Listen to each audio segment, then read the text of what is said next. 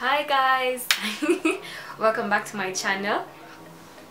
So today I decided to talk a little bit about hair porosity. I did some research about hair porosity and I realized I've never actually tested my own hair, because hair porosity is very important.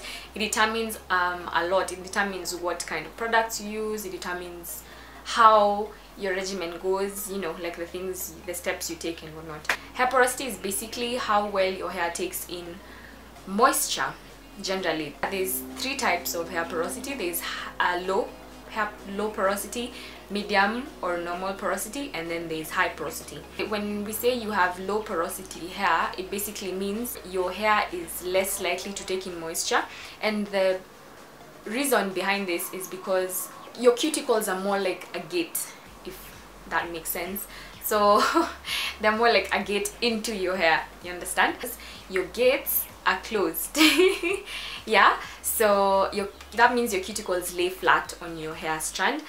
That's why it's very difficult for your hair to take in moisture. So that's what low porosity hair means or looks like. Your hair does seem a lot more shiny. It has a lot of shine to it because your cuticles are laying flat, so they reflect off a lot of light, sunlight, whatever kind of light, so your hair seems shinier. When we say you have high porosity hair, on the other case, it means your gates are open, meaning your hair can easily take in moisture. So that means your cuticles are not laying flat, rather they're raised off your hair shaft, so it's very easy for moisture to get in.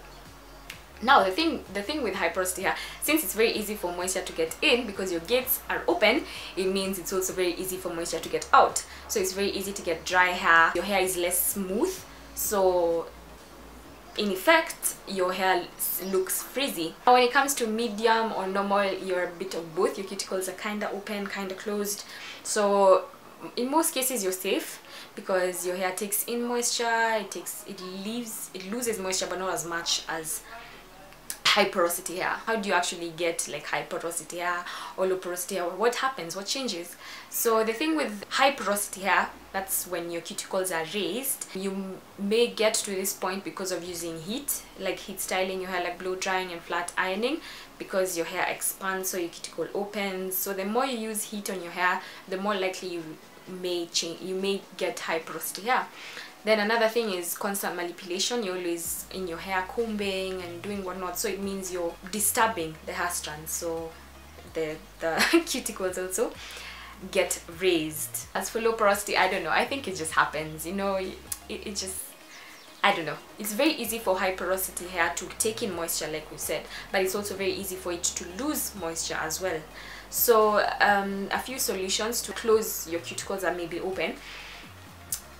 First of all would be doing the final rinse in cold water. With cold water will contract your hair, so your cuticles will close them, so it will be more likely for your hair to retain moisture. Another thing for high porosity hair is using acidic products, because acids have a low pH. Is it low pH or high pH?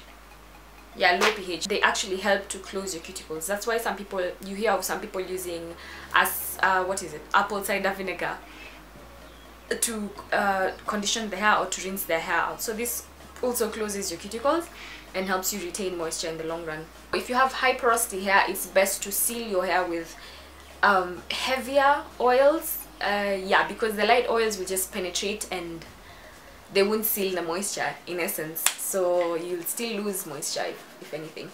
So if you have high porosity hair, of course, like we said, you may need to use heavier oils to help your hair retain moisture. So like castor oil, or okay, that's the only heavy oil I know. Yeah, I don't know about any other heavy oils, but if you do, please comment down below. To low porosity hair, like we said, it's difficult for your hair to take in moisture, and you need your hair to take in moisture. So now the solutions or remedies for low porosity hair would be you need extra effort to get in moisture into your hair. So one of the things you may need to do is to use heat when you're deep conditioning.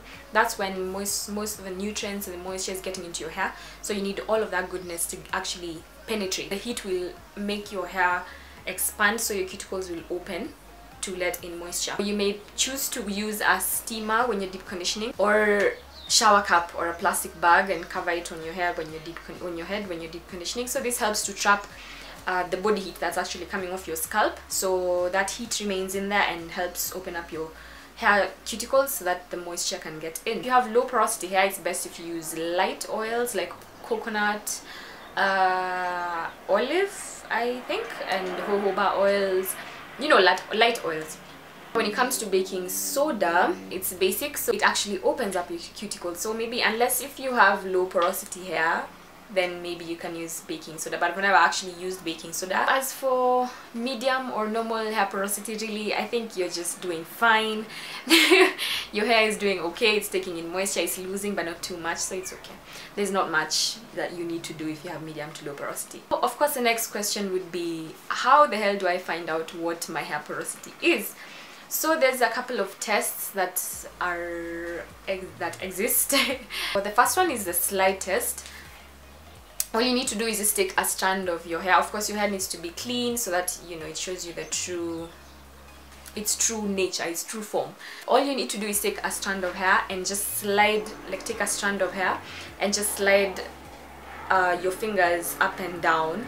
If you feel some sort of resistance or some bumps, it means your cuticles are open, so that's what you're feeling as you rub up and down.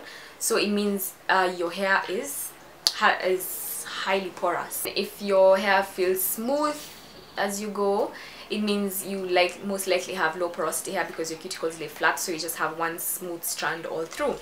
The other test is the water test. So basically what you do is you take one strand of hair, which is clean, of course, with no product, so that you actually see if it's actually taking in moisture or not. Place it into some room temperature water and then leave it in there for like 2 or 3 minutes.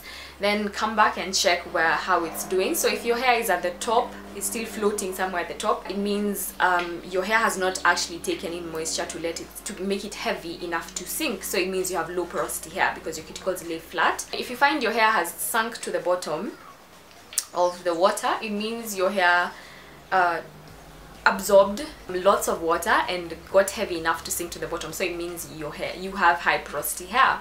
And then of course, if you find that the hair strand is, you know, somewhere in the middle of the water, it means you took in some water but not too much.